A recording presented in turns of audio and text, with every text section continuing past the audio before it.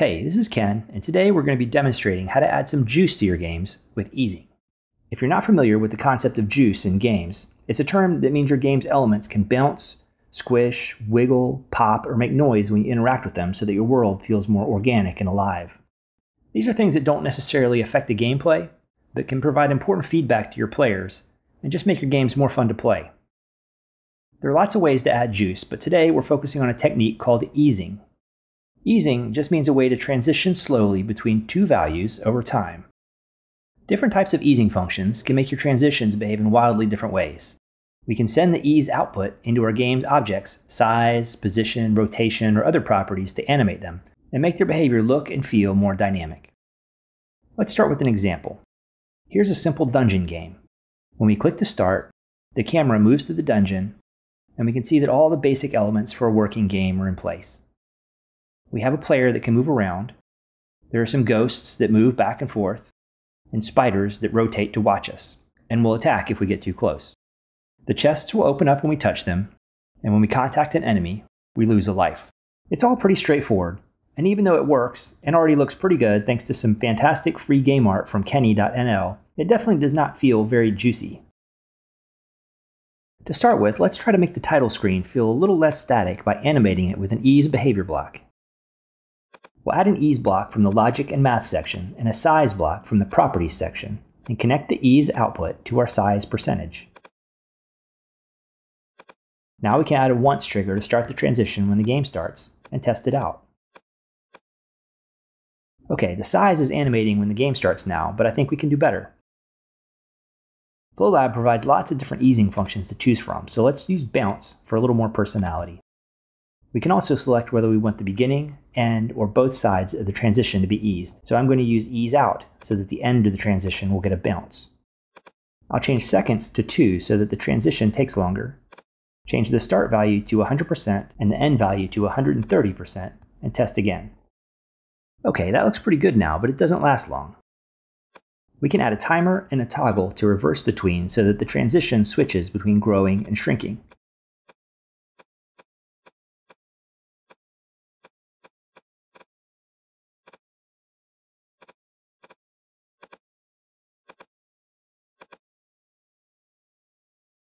So now, with a really tiny amount of logic, we've made the start screen look a lot more dynamic. Next, let's address the jump between screens.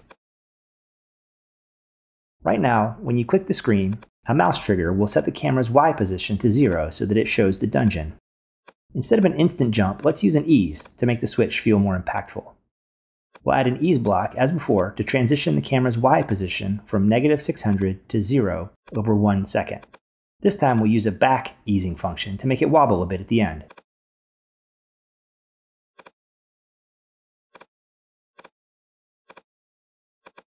If we ease the Y position of the barrels and chests too, they'll bounce a bit when the camera moves and make the startup feel even better. Now that feels a lot better.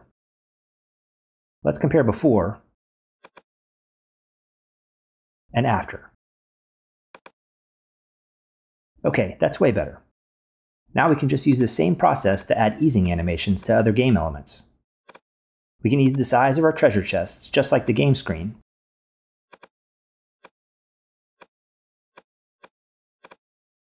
But this time we'll use a sine wave for the easing function and ease both ends of the transition to make it appear to be pulsing.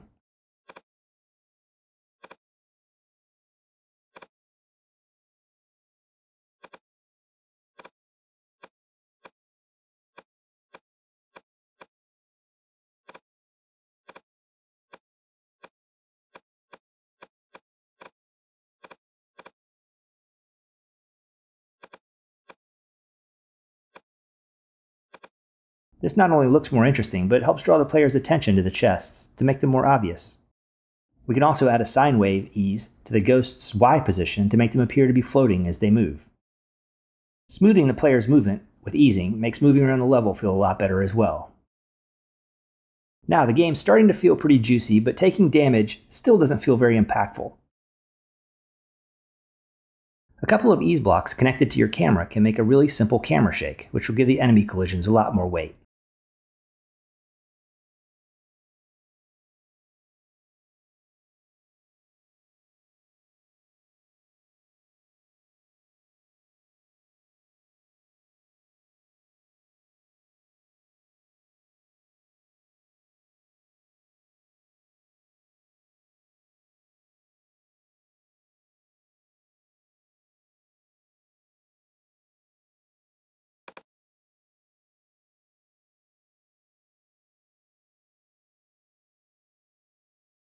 Okay, now compare what we started with